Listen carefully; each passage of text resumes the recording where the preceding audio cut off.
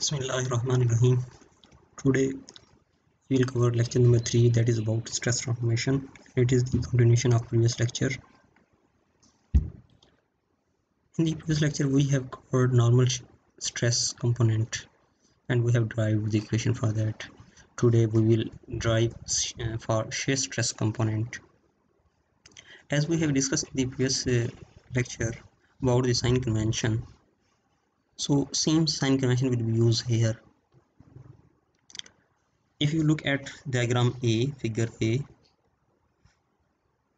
this is a 2D element. This axis is x-axis and this axis is y-axis. Stress is being acted on this element are sigma x, sigma y and tau xy, and equivalent and stresses are being acted here that are not shown because stress act in a pair. Now we are interested in finding the shear stress component along this inclined plane, that is at orientation theta from the vertical axis. So if we take this element here and if we assume this surface as delta A, then the area that is vertical will be cos component of this delta A, whereas horizontal area will be delta A sin theta. As we have done in the previous lecture, same procedure will apply here, but now to get tau x prime y prime, we will apply summation of all forces along y prime axis should be 0. And there are 5 force component along y prime axis that will have the impact along y prime axis, and these 5 are underlined by red line. 1, 2, 3, 4, 5. First force. This is y prime axis and this is first force.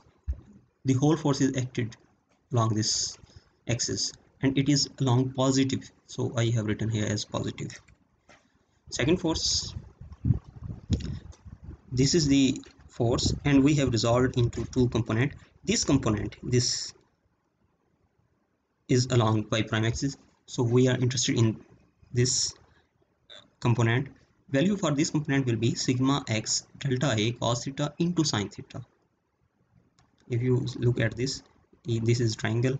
If this angle is theta, so this will be sine component, and again it is along positive, so I have written here as positive. Third force, if we resolve this force into two component, one is this and other is this. This component is along y prime axis and it is in negative axis, that's why I have written here as negative. Value for this component will be tau xy into delta A cos theta into cos theta, because this angle is theta, adjacent to this angle, component adjacent to this angle will be cos. Fourth force, this is the force and we have resolved again into two component, rectangular components along this axis and along this axis. This is along positive y axis, that's why I have written here as positive, and value for this component will be tau xy into delta A into sin theta into sin theta. Fifth and last force, this is the force and we have resolved again into two component, one is this, another is this. So along y prime axis is this one and it is along negative y prime axis, that's why I have written as negative, and value for this will be sigma y into delta A into sin theta into cos theta. If we take the summation of all forces along y prime axis should be 0, so the equation that will be developed is tau x prime y prime into delta A plus tau xy delta A sin theta into sin theta minus delta y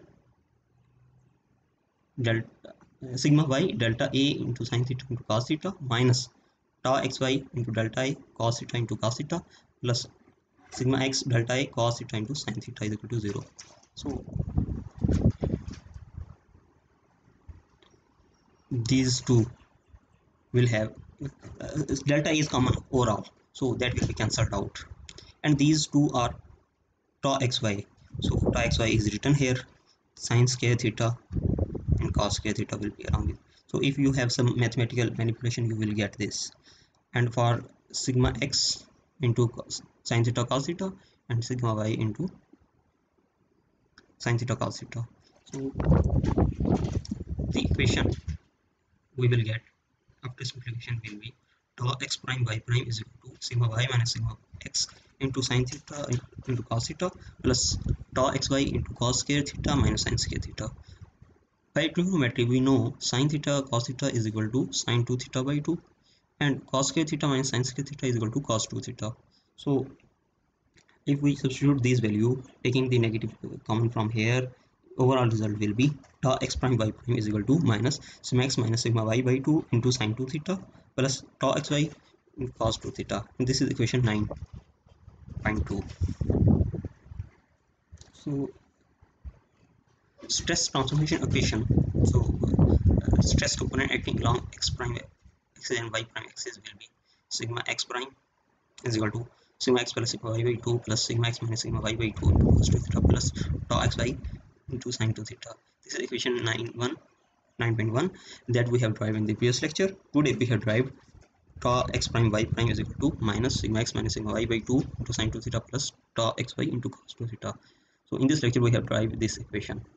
So we have taken the element, triangular element having the inclined surface, and if we apply summation of all forces along x prime axis we will get sigma x prime, and if we apply summation of all forces along y prime axis we will get tau x prime y prime.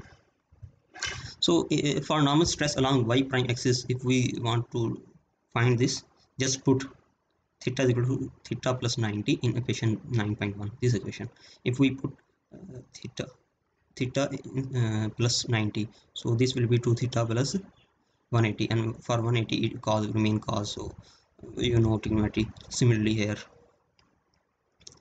So after putting this value and having mathematical manipulation, we will have sigma y prime is equal to sigma x plus sigma y by 2 minus sigma x minus sigma y by 2 into cos 2 theta minus tau xy into sin 2 theta.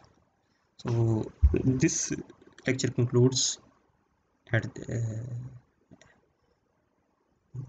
this point. So thank you very much.